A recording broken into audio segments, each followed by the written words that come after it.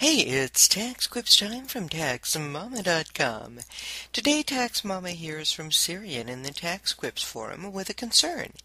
He says, I'm an internet marketer and web developer. I've always collected sales tax for my clients in my state of Texas. When filing my federal taxes, I usually include the full income, including all sales tax collected, in the reported gross income, and then deduct the sales tax as an expense. I was recently told that the sales tax money is being collected on behalf of my client and that it's the state money, not mine. Well, don't get me wrong, this definitely makes sense to me.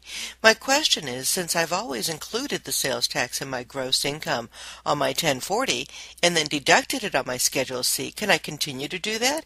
Is there any issue with doing so? Well, Sirian, I do exactly the same thing, and it's only logical. After all, if the IRS or a state were to audit your business, they would look at your company's bank statements.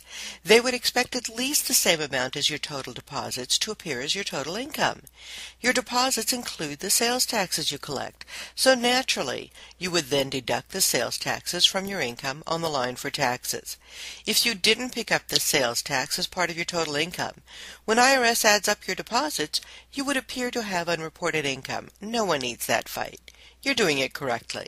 And remember, you can find answers to all kinds of questions about sales taxes and other tax issues free. Where?